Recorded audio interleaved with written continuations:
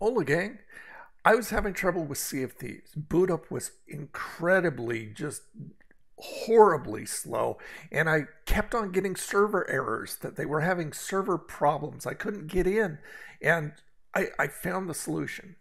At least for me, this is what I was getting when I was trying to get in after I finally booted up. Sea of Thieves services are temporarily unavailable, and it was a Laven bridge error or something like that. But anyway, I found it, and here's how I resolved mine. I have got my Sea of Thieves through Steam. So the error that you're getting is the Lavenderbeard error, okay?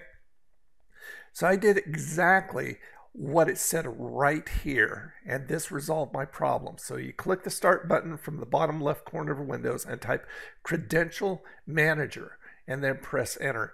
You go to the, there's two of them. You go to the Windows credentials button, click that, and then scroll down and find all the entries labeled XBL ticket with the numbers 1717113201. There was a bunch of them for me. There was probably like 8 or 9. And then click on it. It'll pull it down and click remove. Once I removed all of those, I booted Sea of Thieves back up. It went in almost immediately. It has never been so fast on a boot up. And no more service error, no more server error, got right in, no problem.